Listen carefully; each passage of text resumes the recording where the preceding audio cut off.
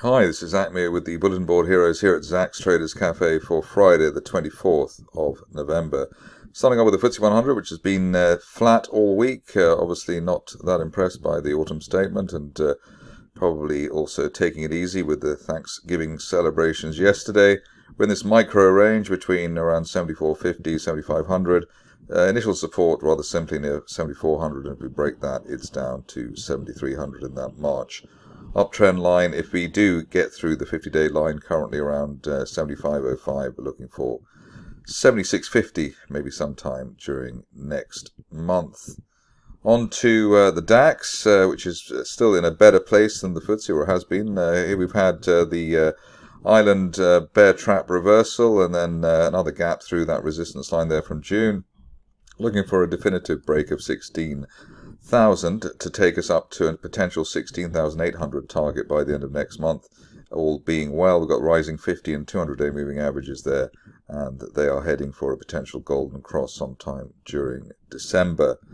Moving along to the pound, which has strengthened after the non-tax giveaway during the week.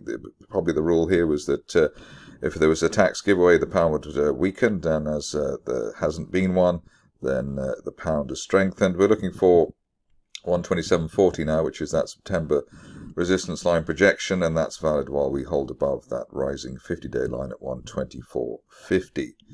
On to Bitcoin, and here my call or hope of 43,000 by the end of the month looks as though it may struggle, but all we're looking for here is now an end of day close through 38,000. If we get that, this market could move quite quickly towards that appointed target, whether it's this side of the 1st of December or not.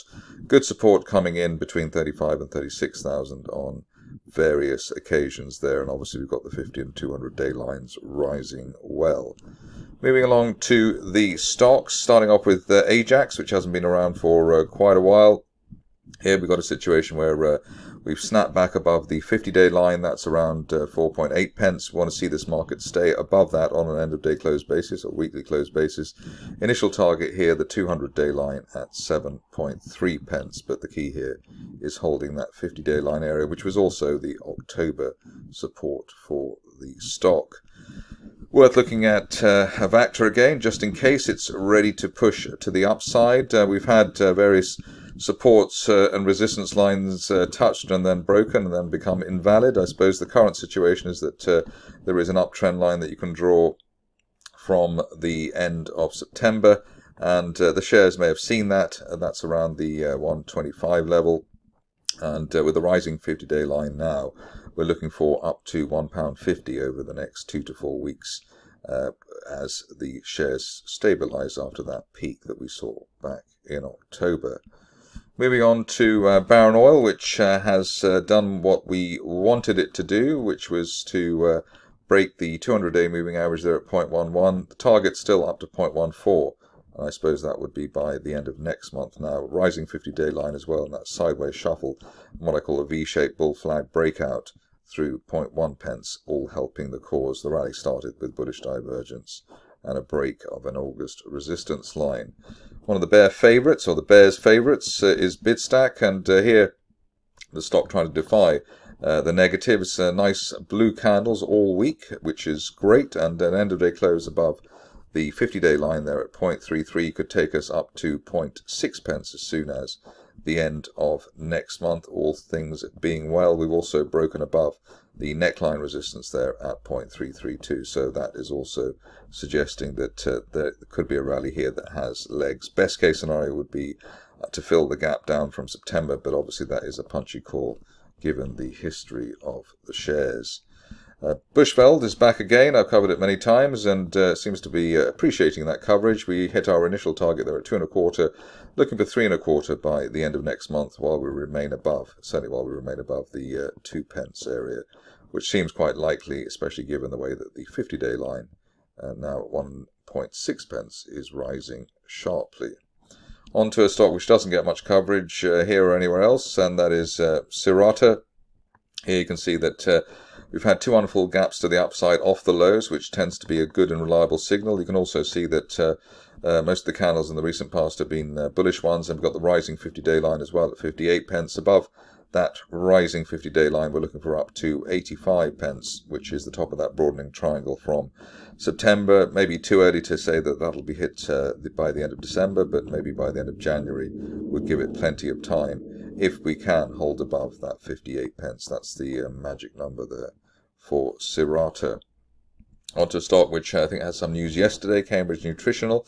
Used to be the old Omega Diagnostics. It's hit our target there at around 3.1 pence on the nose today, which is very satisfying. An end-of-day close above 3.1 pence, and we could be looking at 3.75 pence by the end of next month. So a reasonable recovery there for that situation.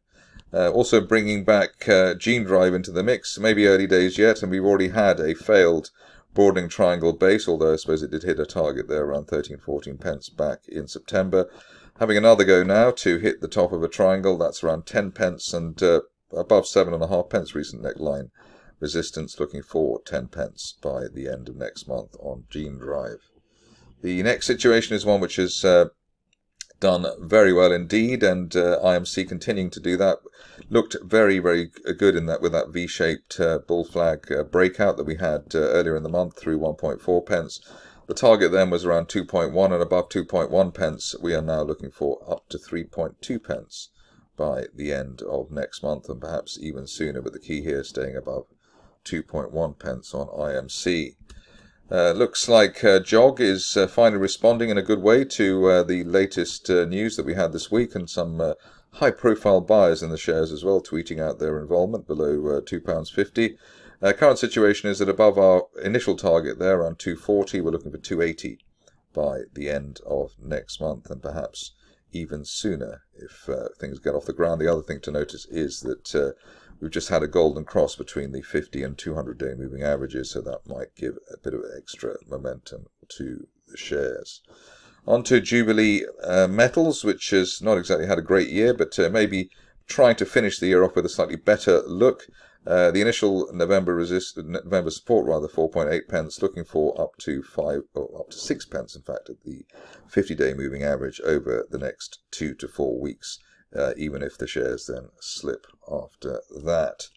Revolution Beauty has done well over the recent past, and here, going into a V-shaped bull flag, mid-move consolidation, we had that unfilled gap to the upside, and that was our sort of buy trigger, or technical buy trigger there. Above recent support, but probably allow it down to the 50-day line at 23 pence, then looking for the shares to hit 38 pence as soon as the end of next month. Haven't covered Seraphim for a long time, and here we've had had two signals here actually, bouncing off the old gap top there from back in July around 29 pence, and then an unfilled gap to the upside to start this week. So that looks quite healthy, above 33 pence on the floor of that gap. We are actually looking for 52 pence maybe by the end of January, and hopefully a bit sooner than that. But this looks like a decent consolidation here as we speak. On to Totally, which I covered, I think, yesterday. Pushed higher again today. We're looking for 11 pence, so it seems rather modest now. But neckline resistance there at 8 pence, above 8, we're looking for 11 pence over the next 2 to 4 weeks. 50-day moving average also rising now, which helps the cause. Finishing off with Upland, which I think I covered yesterday. We had that breakthrough 2.8 pence. Above that, we're looking for the shares quite simply to fill that gap up to 3.75 pence over the next couple of weeks or even sooner. RSI rising at 50, the 50-day moving average rather rising quite nicely, in the RSI there in the mid-50s, so that does suggest that we are on our way. Only an end-of-day close back below 2.8, really slowing down the idea of 3.75 over the near term. That's it from me today. More updates over the weekend.